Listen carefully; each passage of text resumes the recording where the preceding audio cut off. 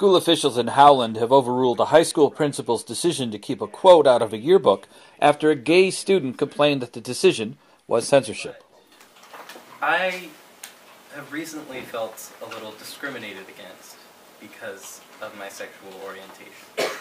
Sides said he believed the quote described him well, but Principal Carol Marcinkus said she found it offensive. This is the first year, as I understand, that quotes have been allowed to be in the yearbook. We didn't have guidelines to look at.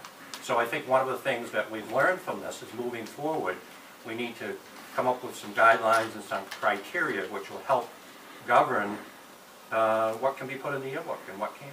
I think when you don't have that, it's left up to individual people's discretion. Marcinkus declined to be interviewed. Wright said school officials would develop yearbook guidelines and stressed to educators the need to be more sensitive. Sides said he hopes that will solve the problems. I'm not asking for anybody's job to be on the line here. I just want a more accepting atmosphere when I walk into school.